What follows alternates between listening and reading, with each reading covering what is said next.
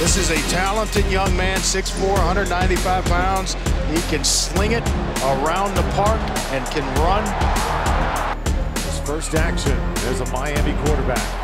Finding the hot hand right now, and that is a dart.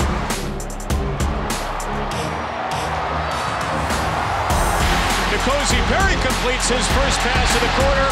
It's a touchdown to Lawrence Cager. That was just flat out beautiful. Perry says throw it, and throw it he does to Harley again. Mike Harley has become N'Kosi Perry's go-to guy in this first half.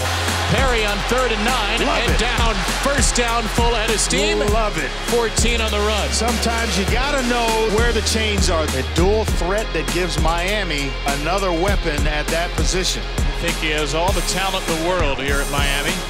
You get N'Kosi Perry playing the way he's playing, absolutely they can go in any building and compete.